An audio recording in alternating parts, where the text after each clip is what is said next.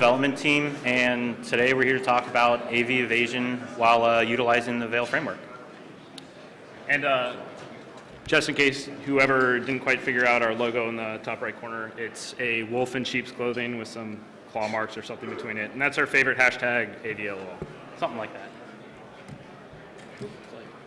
So my name is Will Schroeder. My handle is Harmjoy. I am a former National Research Lab keyboard monkey. I'm kind of a pure CS guy. Been doing security for a while. I love to break stuff, like I'm sure 90% of the people here. About a year and a half ago, started getting pretty interested in doing AV evasion research. Teamed up with Chris and Mike Wright. We started brainstorming, started coming up with a solution to these common problems. Then a year and a half later, here we are presenting on the Veil framework, Veil-Evasion, Veil-Catapult, and we'll hope you enjoy the presentation. My name is Chris Truncer. I'm also one of the developers on the project. I started off as a technical writer and realized that that was not the path that I really wanted to take. So I moved into a sysadmin role, was able to get a fairly good technical background there, and realized that what I love to do is try to break stuff, change technology, and try to make it do something that it's not supposed to do. Found out that pen testing really is like my niche. That's what I love, and was lucky enough to be able to find a job doing that. This is my first major development project. Never really developed in anything before, so it's been a pretty massive learning experience, but it's been a lot of fun. Mike Wright is also one of our developers. Unfortunately, he wasn't able to make it today. He just got pulled away on an assessment, but I know he hopes everything goes well today with us. And all of us are developers for Varus Group. We're really lucky to be able to be working with them, and we love trying to do some sort of research at night, trying to develop new techniques to bypass antivirus and any other interesting research for us. So our overview. We want to kind of talk about the problem that we encounter when we're on assessments. It seems to be, quite obviously, everyone has an issue trying to bypass antivirus. Typically, obviously, this is going to happen if you're in a pen testing role. When we encountered this issue, we wanted to come up with something that would help us get around this problem. So our solution, our implementation, was Veil-Evasion. We created the Veil framework, which Veil-Evasion largely is part of, and we're going to show a couple different demos on how to actually use evasion to bypass AV. The next thing that we want to do, though, is, okay, we have this framework in place. We want to figure out how can we extend the framework and add new capabilities to the tool. Well, we came up with Veil-Catapult. Catapult is our payload delivery tool. So it's going to let us actually transfer and move our payloads that Veil-Evasion creates onto our target victim machine. And then finally, we're going to kind of go over a couple different how you can actually try to stop us and the different techniques that Veil-Evasion uses. So our problem, VirusTotal encompasses a lot of what our problem is and the different solutions that it uses. As you can see right here, this is a stock Metasploit executable uploaded to VirusTotal. We're getting hit with roughly 35 out of 46, so a solid majority of the different AV solutions that are out there on the market. The problem is when you're on a pen test, that's an issue. We can't reliably try to generate Metasploit freely available backdoors without worrying that we're going to get caught by different AV solutions. So we wanted to try to figure out how can we not spend assessment time developing a custom backdoor on site and waste time actually developing that versus assessing either the web application or the network or whatever it is that the client wanted us to look into. So that was our main target. So our solution we wanted to have a couple different attributes. Malware obviously gets around and bypasses tons of different AV vendors that are out there right now. Great example is look at Target and the malware that was implemented on their point of sale. Like, it just came out that the specific POS malware used in Target wasn't detected by any of 40 plus major AV vendors. So it's a very real issue. So we wanted to have the capability to bypass AV as easily as other malware authors are able to do so right now. The next thing is we wanted to make sure that we didn't have to roll our own backdoor for every single assessment, because obviously that's going to have assessment overhead that you're using developing your backdoor rather than assessing your customer system, network, et cetera. And finally, a common implementation, and probably the majority of ways that people try to bypass AV is through including shellcode within the executable. So we wanted to try to figure out a method of including shellcode and bypassing antivirus that doesn't get caught, obviously. So our solution was Veil-Evasion. As you can see, right here is our UI that we commonly that is loaded. We have currently 24 different payloads in the framework. These are a variety of different commands that are available for use. We'll go over some of them throughout this presentation. We also have multiple different command line switches that can be utilized so that you don't actually have to invoke the menu system if you don't want to. You can just as easily write a script and generate a massive amount of payloads, or as many or as few as you want the entire time. So our approach, we wanted to try to aggregate as many available public techniques that are available on the internet and potentially currently being utilized by other tools as possible. If techniques are already known, I mean, you would reasonably think that AV vendors should be able to protect against them. The number of tools do utilize existing techniques, like I said, such as PyInjector, Syringe, shellcode exec, a variety of different tools for Python-specific based payloads that are used to bypass AV. The next thing is we wanted to try to automate the backdoor development process or creation process and make the tool as usable as possible. One of the biggest issues that we have when we're in assessments for us is I want to be able to know that when I'm creating something or having to use a tool, that it's as reliable and usable as possible. The death to me of preventing from using another tool is if it's unreliable, it's going to crash, it's going to error out. I can't use a tool in my assessments that I can't rely on. So we wanted to try to make sure that our tool accounts for as many different error states or potential invalid inputs as possible. And finally, we wanted to try to implement, if it is possible, a number of different shellcode-less interpreter injectors, if you will, that obviously would not rely on shellcode in order to create or get our backdoor or callback. So the ethical debate that we had our team spanned many days and many conversations. This was something we didn't take lightly. Essentially, you can state that we're releasing a tool that could be utilized by obviously the white hat community for legitimate purposes, but we also were potentially worried about its illegitimate uses or for its unintended side effects by other people. This is something we tried to debate and figure out what we wanted to do, and eventually we thought that the risk of others using it outweighed the benefits of it being, of the white hat community having the same capabilities. Also, we tend to think professional pen testers in the white hat community are probably a few years behind malware developers out there right now. There are different techniques that are utilized by them to bypass AV that we may not have known yet or are just slightly a few years behind. And if malware authors have the capability of bypassing AV extremely easily on demand with however they want to with their methodology, why shouldn't the white hat community? So our case, we feel like, aligns fairly closely with the exploit disclosure debate. It all depends on how people want to think about it. Obviously, you have your full disclosure versus legitimate protected disclosure. But we feel that we obviously think that releasing the tool or releasing that and will benefit or outweigh the benefit, excuse me, outweigh the cost of actually not releasing it. So our take is obviously we chose the path of full disclosure. We wanted to help the security industry better emulate sophisticated threats if possible and be able to generate payloads as quickly as possible so they can spend their time on an assessment without having to actually create this overhead research per assessment. The other thing is AV vendors can currently see our code. Obviously, we're an open source toolkit. All of our payloads that are generated by Veil have the framework and the skeleton, if you will, already freely available. So if they wanted to, they could go see the code and perform a little bit of research and development and try to generate their own ways of bypassing or of detecting our tools. And part of the motivation here is we're hoping that if they actually do that research, then that will spill over and they actually might be able to block more legitimate threats beyond just pen testing tools.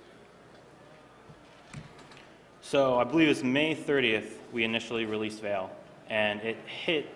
These are actually comments directly from our Reddit thread, where we obviously had a lot of different people had different points of view whether it was a worthwhile endeavor to perform or not. Some people thought that so we initially released it with 21 different payloads, and it was thought that this is just going to get us right back to square one when 21 new signatures are written. Obviously, we haven't had that problem yet, but it met interesting public fanfare, if you will. So the Veil framework. The initial tool, again, Veil-Evasion was kind of the initial offering. We've since expanded it to try to be a true framework and offer a secondary tool, which Veil-Catapult, which we'll go over later in the presentation. So the features for Veil-Evasion. We can utilize all Metasploit-generated shellcode or custom shellcode. What we actually do is crawl your installed Metasploit installed tree, extract all the potential options for MSF Venom, all the specific payloads for MSF Venom and all the associated options. It's all loaded up dynamically into the framework. It's all tab completable, which we'll show. So we just wanted you to be able to use any single MSF Venom generated shellcode that you wanted, or custom specifiable stuff if you want to write your own thing. Third-party tools can also be integrated very easily. Hyperion was talked about a couple years ago by Dave Kinney at DEF CON. It's a self-brute forcing AES scripter that brute forces its own key in memory and extracts an existing PE. We can throw that in and very easily utilize it. PE Scrambler is another kind of custom scrambler and packer. And the Backdoor Factory is a pretty cool tool by Joshua Pitt. It actually identifies code Ks within an existing executable and takes this kind of custom tweak shellcode and can stuff it into those different code caves to backdoor an existing EXE. It's pretty cool. We could also throw that in pretty easily. And we have command line switches again for every single possible option. We try to cover all the bases. We'd love feedback if you think some of the switches don't make sense or something. But we wanted you to be able to integrate this into third-party tools as easily as possible without having to use an API or something. So an example on this is, if you're not aware what Armitage is very quickly, it's essentially kind of a GUI for Metasploit. It was built by Raphael Mudge. There's a paid version called Cobalt Strike, which we tend to use on assessments. But what's cool in both these tools, and the free version of Armitage as well, there's an attack scripting language called Cortana, which lets you extend the GUI and do event triggers and all this kind of really neat stuff. So we were actually able to build a script with custom menus and everything that very tightly and graphically integrates Veil-Evasion into Armitage or Cobalt Strike. So payloads can be generated, and you can also optionally hook all the PSExec calls for Metasploit's PSExec. So we wanted to make this as kind of transparent as possible to your workflow, to where you can generate this, it'll save it all off, and every time you PSExec, it'll substitute your custom AV evading payload right in, so you can get right by antivirus without having to worry about the stock MSF Venom stagers being caught. And this will be a bit of part of a demo later, but you can see here in the top left the Veil-Evasion menu part. If you click on payloads, it'll actually dynamically load up all the existing payloads available in the framework. You can choose that, specify a variety of MSF payloads and all this type of stuff for the shellcode injection, optionally hook the PSExec and all that fun stuff. So native compilation. This is, it's nothing revolutionary, but we felt like we packaged it in kind of a really easy to use way. A lot of the payloads we started with were Python. So the two ways that you can take a Python script and compile it to an executable is either with py.exe or PyInstaller. And they both essentially operate in the same way, and I know people have talked about this in some of the past cons, to where you can take the Python interpreter, all the associated libraries, and a specific Python script, and packages everything up into a self-extracting archive, or it has like a little loader on front and a zip archive on the back. When you run it, it'll extract it to disk, use the Python interpreter to invoke your whatever attack script, which could be shellcode injection or other malicious logic, and off you go. The thing with py.exe, you have to run it on Windows, and we didn't like having multiple attack platforms and all that stuff. So we're actually able to install PyInstaller under Wine and Python on Kali. Because we like keeping one single attack platform, and we felt like the de facto standard is Kali Linux. So we're able to do this, and it happens pretty transparently to the user. You don't have to configure any options or anything. You specify your Python stuff, and then it spits out a fully functioning Windows PyInstaller exe, and we'll go over that in the demo. And then for C#, which we started moving into this language for a few payloads, you can use the Mono framework, which can compile VB.NET and C#.NET to a Windows-compatible x86 and 64-bit .NET exe. So all those will run as long as the machine has .NET installed. And for C, we use MinGW32, pretty standard. And again, the whole theme here is we don't want to introduce anything into this framework that can't be compiled to a executable natively in Kali Linux, so we can keep a single monolithic attack platform for ease of use. One thing to note, the reason that we chose PyInstaller and Py.exe is because there are other existing or legitimate tools that use it, such as I believe Dropbox uses Py.exe. We wanted to try to find something that can wrap up our Python scripts into a Windows valid executable that they can't just flag on PyInstaller or Py.exe. So we want them to actually have to try to identify the underlying, or AV vendors have to identify the underlying source code, figure out if it's malicious or not, and then create a signature for it. Or even better, if they can identify the behavioral patterns, which we'll talk about a little bit later. So module development. We wanted to give this to the community so you can implement your own obfuscation and AV evasion methods. So you can actually take any module, drop it into the tree, it'll be automatically loaded up as long as it's formatted correctly. The languages we currently support are PowerShell, C#, C, and Python. But yeah, you can just drop and go, so you don't have to actually publish these modules if you don't want to. We definitely would love if someone could, put a pull request into our tree, but we understand some people would rather, keep these things close to the chest. And there's lots of reusable functionality if you want to create your own specific methods. We have cryptors, randomizers, all that kind of stuff in a common library. And you're trying to emulate things like Metasploit as far as the standard types of obfuscation methods they have. And shellcode generation is actually abstracted out. So you have a little shellcode object. You can invoke it and not worry about having to think of where the shellcode's coming from, MSF Venom, and configuring all that stuff. The user will be prompted. That's all taken care of, and it'll just spit back, whatever specified shellcode string that the user wanted. And we have a more detailed, tutorial on our website, veilframework.com. And again, these slides will be posted either on our site or we'll tweet out about them later in case people want these references. And we also have a payload template in the tree that has a bunch of example stuff for the language names and how you structure it and all that kind of stuff. So am I getting caught? Chris mentioned VirusTotal, and I'm sure most pen testers know what VirusTotal is. So we really recommend you don't submit your payloads to VirusTotal, because if you're not sure of how it works, if there is a single positive detection rate by any of the engines, then VirusTotal, like in their terms of service, they tell you they do this, they take that sample and distribute it to every other vendor currently participating in the engine and say, hey, this is positively detected by these guys, maybe you should look at this closer. So a better way to handle this is you can actually query VirusTotal for the SHA-1 hash of any particular payload, and you can tell, has this been submitted to the engine or not? So we actually keep a running hash list of every payload generated in the Veil output directory, where we also keep the source and compiled results. And we modified Mubik's or Rob Fuller's VT notify script, which will alert us if a customer submits a payload to VirusTotal. It'll take up all the SHA-1 hashes, takes an API key, it queries the VirusTotal API, and then does a nice little alert and tells you, oh, something that you've generated in the past, say week engagement has been detected. And it's really cool for red team engagements that are spanning, more than just a few days. If you're going weeks to months, you can actually tell if the customer is onto you. And there's a link again for Mubik's original script. And here we wanted to show you just kind of how it looks, because we weren't able to demo this without internet. But you can just run check VT at any point from the main menu. It'll transparently behind the scenes take every single SHA-1, query it, and we showed an example hit saying, this particular payload with this hash has been detected. Okay, shellcode injection. This is kind of the meat of a lot of the methods that we utilize, at least initially. There's three main ways we'll dive into really quickly and how you can actually inject shellcode into memory. One of the original ones that are the easiest ones is void pointer casting, where you just take a unsigned character buffer, you stuff all the shellcode into it, you cast it as a void function pointer, and you pass execution to it. You just jump straight to it. And the caveat here is if that memory where the shellcode originally was is not specified as executable, depending on the depth protections of your system, this can fail with an access violation.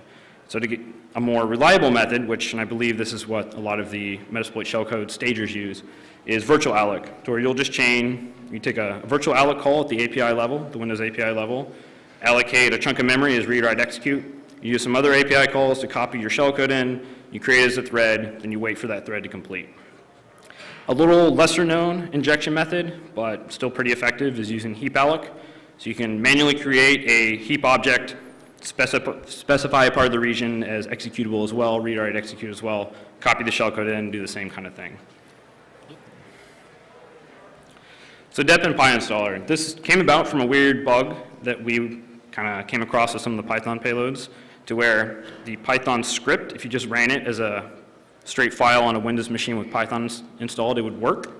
But the PyInstaller executable wouldn't. It would fail with an access violation on some of the shellcode injection methods, specifically the void pointer thing that I just mentioned. Luckily, PyInstaller is open source. We're able to search through and figure out that the little loader exe that they put on front of the self-extracting archive is actually opts into dep protection, data execution protection. So even though dep protection is normally, or it's been traditionally used as an exploit mitigation technique to keep pages of memory from being executed if they aren't specifically allowed to, this ruins some of the shellcode injection methods we have if the loader specifically opts in. But we can recompile it if we want to, so you can turn that dep off. We have a detailed blog post about how to use Visual Studio to recompile it and turn all that off if you want a more effective loader for some of these injection techniques. Okay. So we do fully realize that memory injection techniques and recompiling PyInstaller is, or can be, a fairly complicated process. So we didn't want to really highlight everything within this talk. But if you have any questions, feel free to ask us after the talk, or just hit us up on email or anything like that. And it's a conversation we'd love to have. So our different payload releases. We created what we like to call V-Day, which is our victory over antivirus, we'd like to think. We tried to model this after Microsoft's Patch Tuesday, where we want to try to release at least one new AV bypassing technique each month. Currently, we have right about 24 different payloads that are available for anyone to use. And we have 20 or more additional payloads that we're keeping that we have for, that we're currently either QA testing or having to modify as we make changes to the framework. But we do plan on releasing them once we get everything set up and ready to go. And we're obviously going to be releasing for quite some time coming up. And then even though there's only 24 of these existing payloads, some of them, like a lot of the Python methods, have a ton of options. Like you can use void pointer, virtual, heap outlook for all of them. We actually have expiration options, to where if you only want a payload to be, say, only active or only able to be triggered for the life of your assessment, say 1 to 2 weeks, you can set that to where if it's after that time, nothing will trigger. So even though there's only 24, there's a huge number of options for a lot of them already internally. So shellcode list stagers. Raphael Mudge on his GitHub has an example of a post on how to actually implement your stage 1 within, without requiring shellcode. You can do it in a higher level language, such as C, C#, or Python. So we thought that that was really interesting, and we wanted to kind of take a look at that and figure out, okay, how can we actually implement these stagers without requiring any sort of shellcode within our payload? So we developed them, and we have 3 different languages right now that can be used. We have C, C#, and Python. And this is your stage 1, what you would normally think is your stage 1 executable that's dropped on a machine. The main difference for C, as you can see, is we have reverse TCP service. This is specifically used when you're invoking Metasploit's PSExec module because it wants to create a valid Windows service on the machine. But any other payload types, like the reverse TCP, HTTP, or HTTPS, you can just utilize as a normal executable generated by the framework and just drop on disk. And the Python reverse HTTP and HTTPS we just released on Wednesday because it's the 15th and our January V-Day, I guess. Yeah. So kind of how it's working, that was figured out that it was working, is initially when you have a stage 1 payload executed on your victim machine, a TCP socket is immediately set up and connects back to your Metasploit handler or your listener. Once that connection has been established, 4 bytes are immediately sent back to your victim machine, which detail the length of the DLL that's about to be sent, and then the interpreter DLL is actually sent to the victim machine. The raw socket number that the underlying OS, in our case, we only do Windows currently, that's used by Windows to maintain and recognize that section, or the socket, is pushed into the EDI register on the machine, and then the execution is passed directly into the DLL. So it's acting just like we actually are invoking shellcode, And this is the reason that we can do this is because the DLL has been made to be reflectively injected.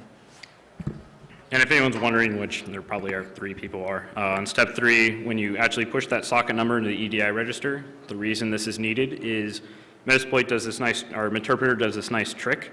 So instead of having to open up a secondary connection for command and control, it saves that socket number and then pops it off in the DLL, so then it can use that existing data transfer socket that it originally had to connect back as its CNC mechanism, so you don't have to do any additional overhead for command and control.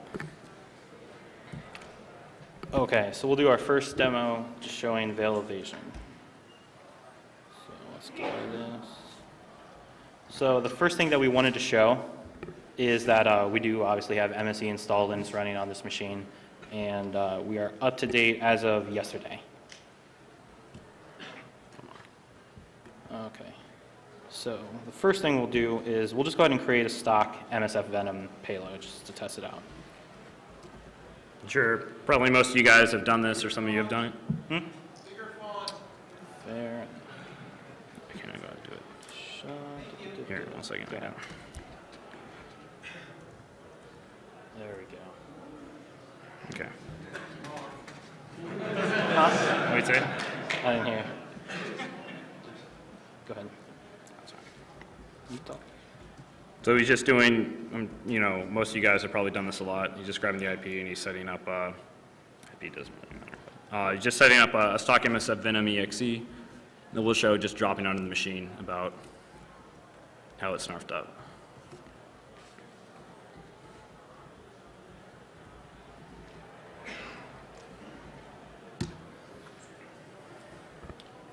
Okay. So that should be created, and we're going to drag and drop that onto our Windows box.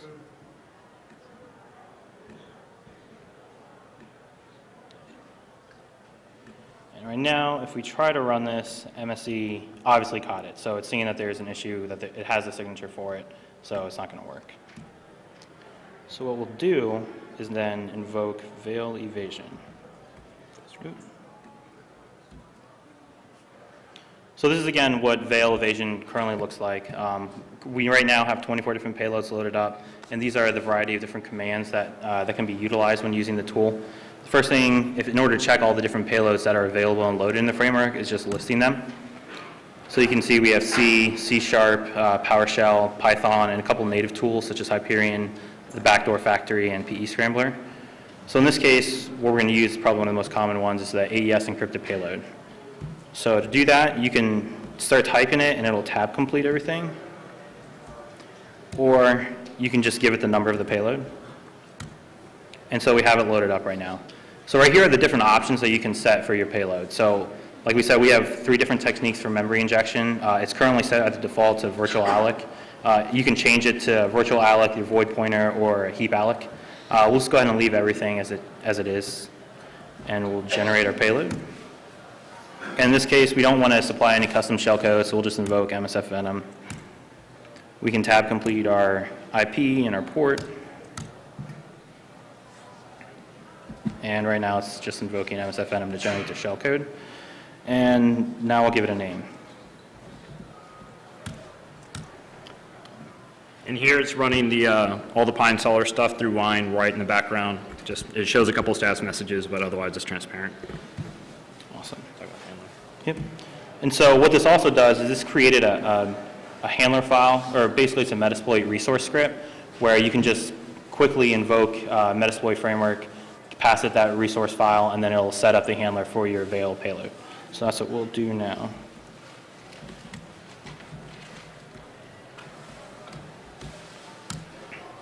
And while that's getting set up, we'll copy our payload off. I'll make sure we're good.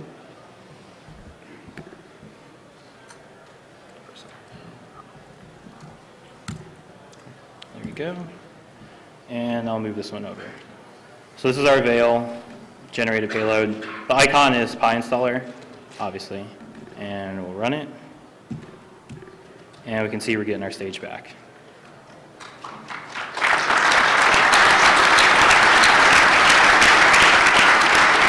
And that's kind of funny you mentioned that, again, the packed Python PyInstaller stuff has been around for a while with Dave Kennedy's PyInjector and stuff like that. So this has been known for several years, and still, one of the largest AV vendors out there still just doesn't detect it at all whatsoever. So something kind of needs to be done. Is that all good? Yeah, you're good. All right. Oh, this one. Come on. Okay.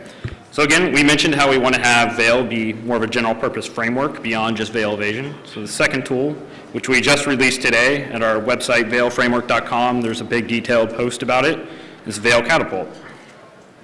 And this is our payload delivery system. What we mean by that is if we have a particular EXE, and say we have some valid credentials for a box on an internal pen test or external, if we dumped hashes or mimikatz or something like that, how do we get that particular EXE onto a box and triggered?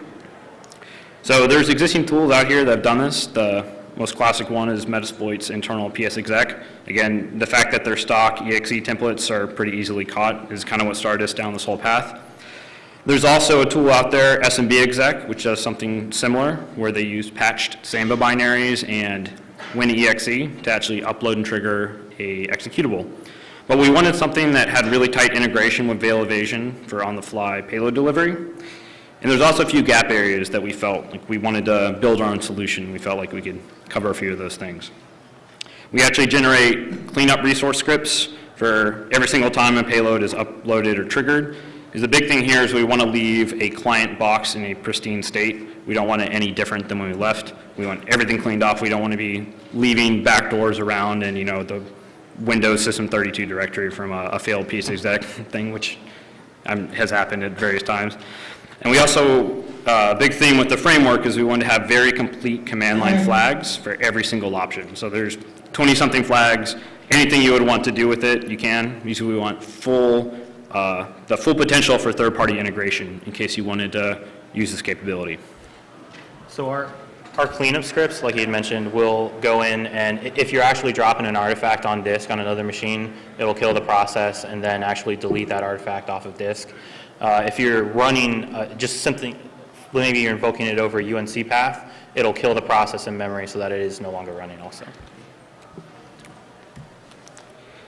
So here's just a quick UI. We'll go over some of this stuff in the demo. But it's the same kind of UI that we have for Veil-Evasion. We have standalone payloads, EXE delivery, cleanup, and we'll go over all these features. So EXE delivery, this is kind of the meat of Catapult, is users can invoke Veil-Evasion to generate a payload on the fly, or they can specify a pre-existing EXE. This will drop you straight into the menu for Veil-Evasion. So you have, as payloads and everything are released, as new techniques are released, you can utilize every single new thing that comes out just on the fly, transparently.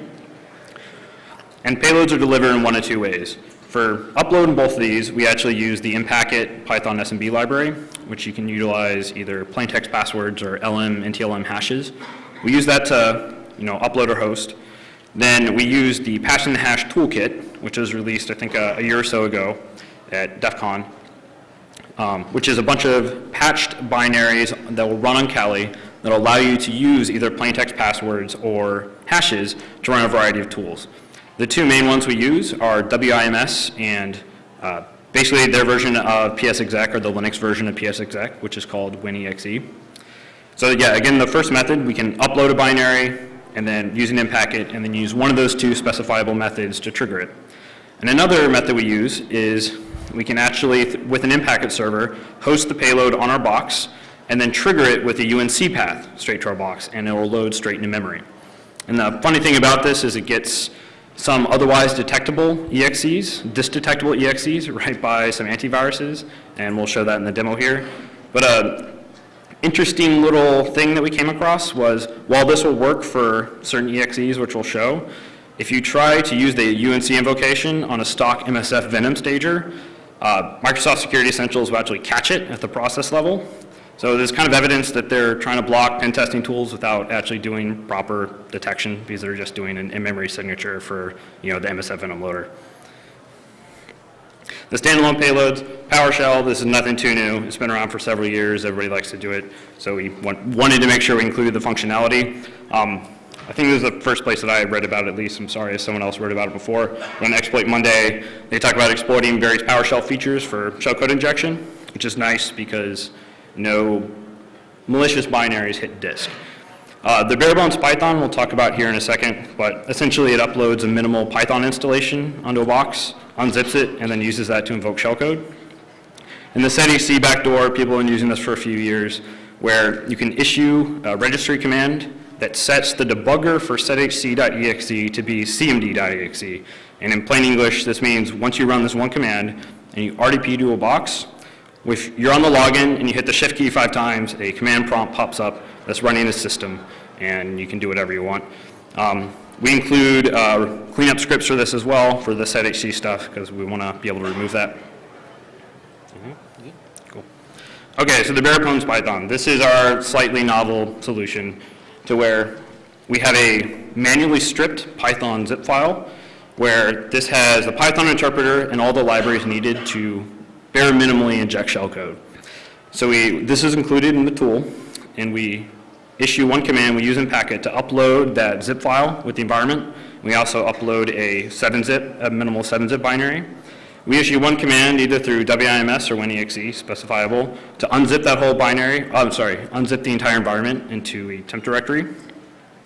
And then we actually invoke a minimal Python program with -c, just kind of how you would PowerShell. So none of the actual logic touches disk. And this minimal Python program decodes a small little shellcode injection wrapper, injects whatever shellcode you want that's generated by Veil-Evasion. And the end effect is that the only files that touch disk are a trusted Python interpreter, known Python libraries, and everything else. It's kind of the Python version of trusted execution, and it gets right by a lot of reputation filters and antivirus. And the whole motivation behind this was, we like PowerShell, it's awesome, but still in some engagements, either it's disabled, or we have older machines, or something along those lines.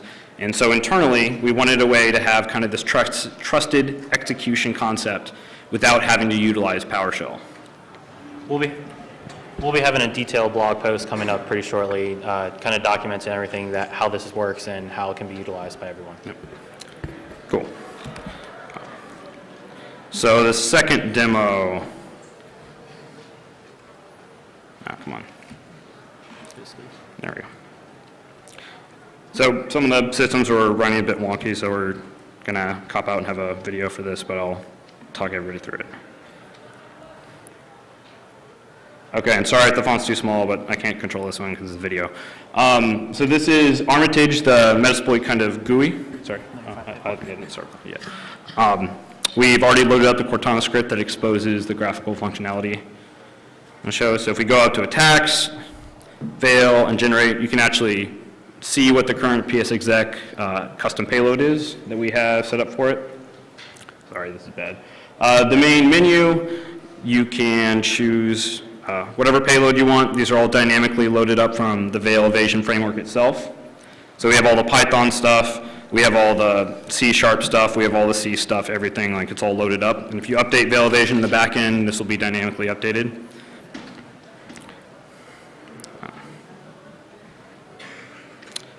An MSF payload, you can choose from a variety of ones, the standard reverse TCP, reverse HTTP, and some of the IPv6 and all that. We're going to change the base name for wherever the payload is. Once we generate it, this will actually run a Veil command in the back end on the system level. And here's what the output is. So you can just copy out whatever the output path. So we wanted to make that kind of as easy to use as possible without having to go through the menu structure. So here we actually chose the C void shellcode injectable method. So this is pretty standard. It's detected by almost everything. We showing on a Windows 8 64-bit with Windows Defender. It says malware detected. It won't run. It ripped all the guts out of it. We'll quarantine. We also have a Windows XP SP3. We have a Windows 7 64-bit, so multiple platforms. This is Microsoft Security Essentials. You see it won't run. It's detected, whatever. Pretty standard. It's what you would expect. So it'd be really cool if you could take this EXE that's otherwise detectable on disk and find a way to still trigger it on the system. So again, I'm sorry for the small font. We'll try to post these videos on the site after. What we're going to do is choose exe delivery, paste whatever the RD compile custom path is.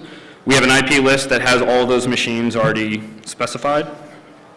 We can do domains or just straight like local username. So we have a simple domain set up here with company.com, jsmith, and the super secure password to password, because no one ever puts that. And you can also use NTLM, LM. You can use WIMS or WinExe to trigger. We're going to do default with WIMS.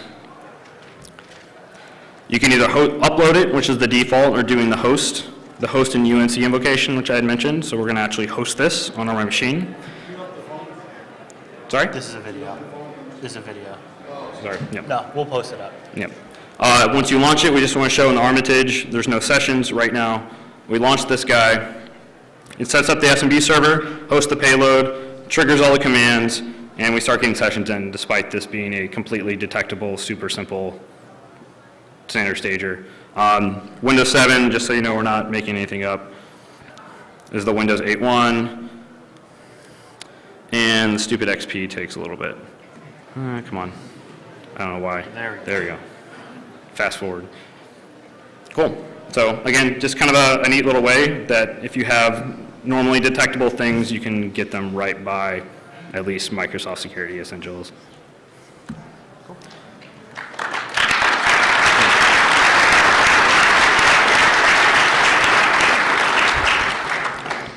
Again, stupid Mac.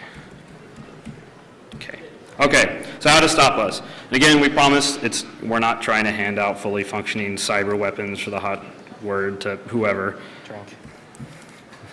But the thing is here, a lot of these stagers and a lot of malware has a pretty predictable set of behavioral patterns. So you'll have an immediate reverse connection back, TCP, reverse HTTP. You have rewrite, execute, memory page allocation, binary code copying, blah, blah, blah, blah. It's a pretty standard set of patterns that you see over and over and over again. Most malware reversers, you see a pretty you don't see that many new tricks. Sometimes some pretty advanced stuff, maybe you'll see a little bit of interesting things, but for the most part, a small set of APIs are used in a very specific and kind of non-standard way to where Internet Explorer or something isn't allocating our RWX and then copying stuff in and all that type of stuff. And this is a great behavioral detection opportunity. So apparently, a lot of the AV vendors aren't quite doing this. So one thing that does do this, or you have the opportunity to write these types of rules, is Ambush IPS, which is a intrusion prevention system released a couple of years ago that allows for very flexible rules to be written at the Windows API call level. And you can actually do things like if a particular argument is passed that is a particular type of argument in a particular way is passed to a particular API call, and then a different call comes after that, you can chain these rules and actually have very powerful and flexible ways to detect a lot of these standard patterns. So you can actually write rules that will stop every single interpreter stager on every machine always, but not actually interfere with the normal execution for, say, Internet Explorer or whatever the programs you have. The website's ambuships.com. And again, Emmett, Rob Fuller-Mubix talked about this yesterday a little bit. It's Microsoft's Enhanced Mitigation Experience Toolkit. If you aren't running this, you should be. Just everyone go install it. It has a lot of mechanisms that stop the ability for an executable to inject shellcode. So even though this is kind of meant as a exploit prevention or exploit mitigation tool, these techniques still ruin a lot of the virtual outlet calls and things like that, because a lot of ROP chains and things like that are trying to achieve the same type of stuff that we do. It's just that we already control the EXE, so we don't have to go through all those steps. So the thing is, though, for Emmet, you can't enroll arbitrary executables like Robin mentioned yesterday. So people normally put them on the Adobes, the Internet Explorers, the Firefoxes, that type of stuff. But no one's talked about yet, at least I saw, so I apologize if someone has. If you enable Emmet for PowerShell, it'll ruin shellcode injection for PowerShell, period. So all of our techniques, a lot of the other techniques and different tools, anything that does lower level manipulation through PowerShell, you throw Emmet into it, or you throw PowerShell in Emmet, and that's all gone. So we're happy, I guess, in a way that we haven't seen this on assessment yet, but this is definitely would be a very effective mitigation technique against the new hotness of PowerShell. And there's a link down there that, again, we'll have the slides up for Microsoft TechNet article about Emmet, where to get it, and all those types of things. So to find out more information about Veil, the framework, and anything you need, we have a website, which, like we said, hosts all of our changes. So anything we update stuff, we try to keep documentation as up to date and as well documented as we can. We have a bunch of different tutorials and just guides on how to utilize existing functionality within the framework to try to help teach anyone use the tool. It's also in Veil-Evasion is currently in Kali, but in order to get the most up-to-date version, we always recommend everyone go to our GitHub page because that'll contain all the most up-to-date code that you can get. And, sorry. Go ahead. And we actually have Veil-Evasion is now split into a separate repo. Veil Catapult is in a separate repo. And that Veil Framework Veil is a super project which will pull down the current states of both those tools. So we really recommend that people use that super project. It'll set everything up correctly, set up scripts, it'll install all the dependencies, it'll install PyCrypto, it'll install PyInstaller, it'll do all that stuff transparently for you. So you just have to do this, run the setup script, and then you should have a fully functioning environment. And that's about it. If anyone has any questions, you can hit us up on email or immediately after the talk or on Twitter, or, and we're happy to answer any questions that you guys would have. We also have a RC channel on Freenode. On Freenode, it's just Veil. Yep. Yeah, you want questions? So with the Catapult, you talk about using PSExec. So with the Catapult tool, you talk about using PSExec and a couple of other methods of getting your malicious binary up on the system. PSExec has gotten me caught more times than I care to admit. We will. We'll repeat the question. Okay. So is there a reason why you're not using WMIC to get it on? Sorry, not using what? WMIC, WMIC. Again, the question is, why are we not using WMIC when PSExec is caught for a lot of stuff? I guess this tool just came out today, so that's something we can look into. We haven't gotten caught with PSExec, at least on the assessments that we do, when we use the PTH-WinEXE at least. So I don't know about if maybe the stock PSExec from Windows might get caught with the service binary, but at least through the in-packet library or the... Creating a new service. Yep. So the new service pops up on machine X. Mm-hmm. Yep. Hits goes off the wall. Yeah. And then somebody comes knocking on, hey, you're the new guy in here, why is this Yep. on? That's why we included WMIS. So it doesn't create the service, but we'll look into WMIC as well. So you mentioned that you're on Kali now. I've noticed that, for instance, with Metasploit, their turnaround time to getting in the Kali updates is ridiculously quick. Have you talked about coordinating with the Kali folks so that Kali always has your most current updates? Sorry, it's about, but no, go ahead. You go ahead. Coordinating with Kali.